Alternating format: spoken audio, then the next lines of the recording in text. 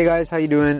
During this video, I'm going to talk about glucosamine, which is it's not really a nootropic, but I felt it was a necessary supplement to cover because it's something I've been taking consistently for years. And if you're looking to improve your joint health, if you're somebody that lifts weights, you exercise, and you just often experience having some sort of pain, whether it's like lower back, whether it's your joints, like tennis elbow even. For me, like I have a pretty small frame with my bones, just, you know, small bones, so my wrists really hurt when I'm doing stuff like shoulder press.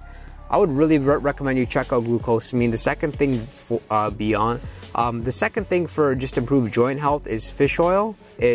There's a lot of research that shows it's one of the benefits of fish oil just to help with your joint health. And there's a whole list of other things that fish oil can do for you. It can improve your mood, it can help with your insulin sensitivity, help with bipolar symptoms.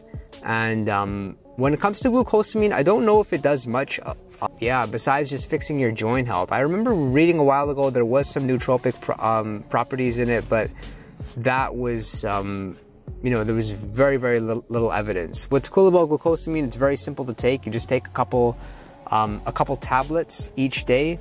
You can buy it, you can buy it essentially anywhere. You can buy it at Walmart, you can buy it at Shoppers Drug Mart. Again, if you're somebody that lifts weights, you'll really benefit from it. Are there interactions that glucosamine can have with other nootropics, drugs, supplements? No, it's something you can just simply add onto your stack. And overall, I can't necessarily say that my mood has been better, but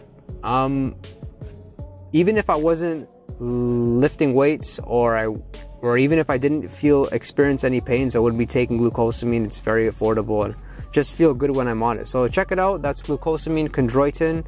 I think I'm pronouncing the second word properly. You can essentially find it anywhere, and it's not been my experience that the brand really makes too much of a difference. I'll see you all next time.